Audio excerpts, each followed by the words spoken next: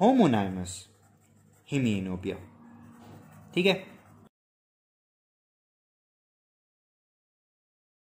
guys, this is Dr. Maaz Qureshi and today we are going to be talking about the visual field defects. ठीक है, before we jump into this topic, I want to ask you a simple question. What if you miss one of my videos and उसी से 2-3 MCQs आ जाते हैं और आपके एक friend ने चूंकि वो वीडियो देखी होती है और वो उस MCQs को ठीक कर लेती है, honestly tell me, won't you regret it? अगर आपने वो वीडियो देखी होती, you would be able to correct those MCQs and score good marks. So do me a favor. Click the notification bell and after you subscribe to my channel, and this is how you do it. Click the red icon which says subscribe, then click the bell and click all. Whenever I upload the video, you won't miss it. Because I take difficult topics and make it easy for you guys ताकि आप लोगों को MCQ solve करने में आसानी हो. Also, you can text me directly on my WhatsApp.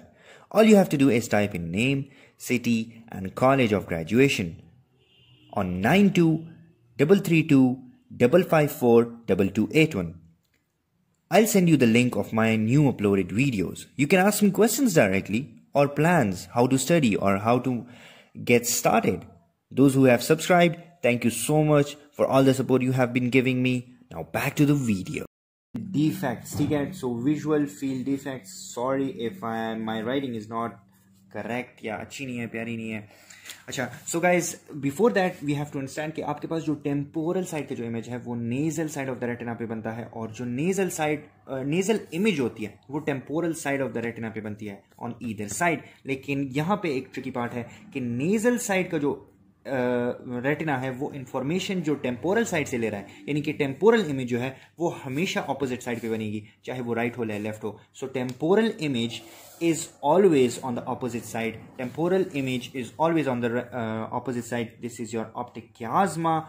ठीक है, and we're going to be talking about different defects. हम बताएंगे इसमें कि भाई कौन से लेवल पे क्या मसला हो सकता है.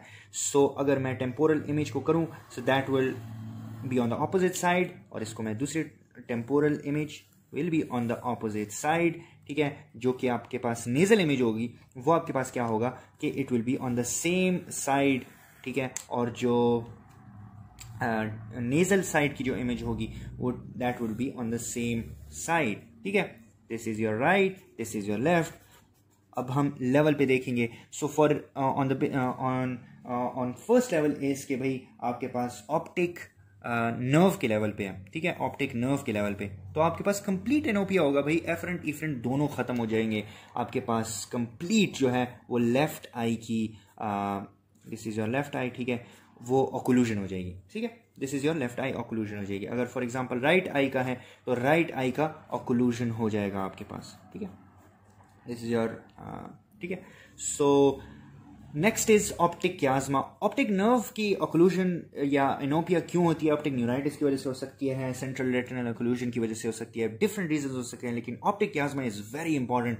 बहुत से लोग इसी वजह से कंफ्यूज हो जाते हैं. और प्लीज गाइस कंफ्यूज ना हो, बहुत ईजी है, बहुत ज्यादा ईजी है. और आपके पास दो इंपॉर्टेंट रीजंस हो सकते हैं ऑप्टिक chiasma के ट्यूमर जो कि इर्द गिर्द स्ट्रक्चर्स हैं, हम उनको फोकस करते हैं. तो सबसे पहले आपके पास पिट्यूटरी एडिनोमा है. ठीक है, पिट्यूटरी एडिनोमा में आपके पास क्या होगा कि ऊपर से नीचे डिफेक्ट आएगा. यानी कि अगर फॉर एग्जांपल इसमें यह होगा कि आपके पास जो टेम्पोरल इमेजेस हैं ऑन द बोथ आईज के जितनी भी टेम्पोरल इमेजेस हैं, चाहे वो लेफ्ट हो राइट हो, वो अफेक्ट होंगे. ठीक है, क्योंकि आपके पास जो टेम्पोरल इमेज है वो पड़ती है किधर? नेजल रेटिना पे बनती है, नेजल रेटिना पे. और नेजल रेटिना जो है ऑप्टिक chiasma की जब पहुंचती है तो they are on the contralateral side. यानी कि अगर लेफ्ट टेम्पोरल इमेज को हम देखें तो that would be on the right, and right temporal image को हम देखें that would be on the left optic track, in the left optic track. ठीक है, सो आपके पास क्या होगा?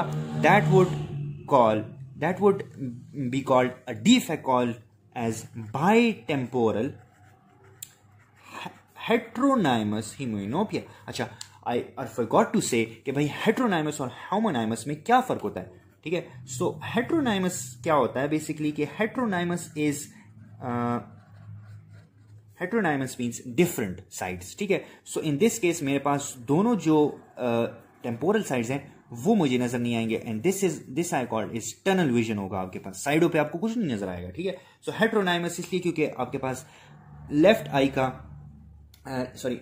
का आपके पास लेफ्ट खराब हो रहा है और राइट आई का आपका राइट खराब हो रहा है। सो हेटेरोनाइमस हेमिएनोपिया, हेमिएनोपिया का मतलब हेमी मीन्स ऑफ कोर्स सबको पता है, सही है कि हाफ, ठीक है। हेमिएनोपिया का मतलब कि आपको नजर नहीं आएगा, एनोपिया मीन्स कांट सी, ठीक है।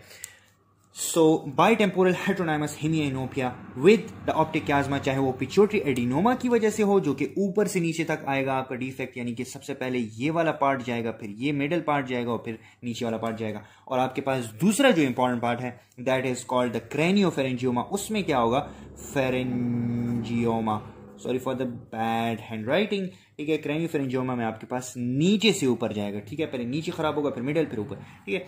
फिर हमारे नेक्स्ट आपके पास है ऑप्टिक ट्रैक्ट, ऑप्टिक ट्रैक्ट, ठीक है। ऑप्टिक ट्रैक्ट में क्या होगा आपके पास, ऑप्टिक ट्रैक्ट में आपके पास होगा राइट, अगर फॉर एग्जांपल हम लेफ्ट का ले लें, ठीक है, हम लेफ्ट का ले लें, तो आपके पास कौन कौन सी जो फाइबर्स हैं वो आ रही हैं। सबसे पहली बात, टेम्पोरल इमेज जो कि nasal retina of the right I पे बन रहा है, वो आपके पास optic tract on the left है। मैंने आपको बताया था कि भाई टेम्पोरल इमेज जो है वो ऑपोजिट ट्रैक में जाएगा, ऑपोजिट ट्रैक में। तो आपके पास जो राइट टेम्पोरल इमेज है वो खराब होगा। तो right temporal, this is your right I, this is your left, tell me guys क्या होगा आपके पास, राइट का टेम्पोरल, राइट का टेम्पोरल, तो दूसरी, तो this will be your right side, ठीक है, ये खराब हो जाएगा। दूसरा क्या है भाई, हमारे पास nasal part of the left आई, जो कि आपके पास nasal image of the left आई, तो आपके पास सेम साइड हो गया।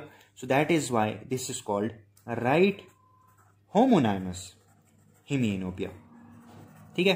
हेमिएनोपिया की भी समझा आ गई, होमोनाइमस मतलब कि सेम साइड, और एनोपिया मीन्स के आपके पास समझ नहीं आ रही। अच्छा, मैक्यूलर स्पेयरिंग क्या होता है? मैक्यूला बेसिकली आपको ये समझ आनी चाहिए कि आई होता है, ठीक है, उसमें आपके पास मैक्यूला स्पेयर हो जाता है, मैक्यूला स्पेयर हो जाता है। तो आपके पास ये आई होगी, सारी खराब होगी, लेकिन सेंट्रल विजन जो है that would still be intact. क्यों भाई? मैक्यूला जो है it is supplied by PCA, sorry posterior cerebral artery plus MCA यानी कि मिडल सेरेब्रल आर्टरी। अगर हमारे पास एक सप्लाई बंद हो गई यानी कि पोस्टीरियर सेरेब्रल आर्टरी जो कि ऑफनली बंद हो जाती है, तो आपके पास middle cerebral artery is still intact. That is why we can see the central part easily, ठीक है।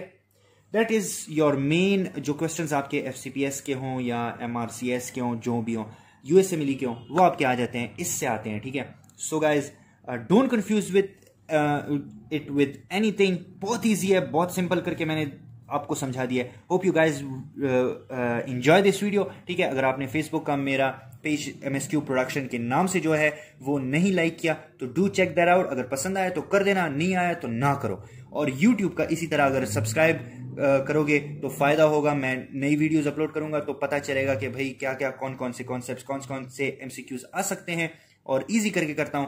अगर आप लोग मिस कर दोगे, आप लोग की अपनी गलती होगी। और अगर आपको पसंद नहीं आता, डोंट लाइक इट। ऑल्सो अगर आपको पसंद नहीं आता तो कमेंट कीजिएगा, tell me how to improve this videos. Thank you guys for watching, thank you guys so much for supporting me and for all the love.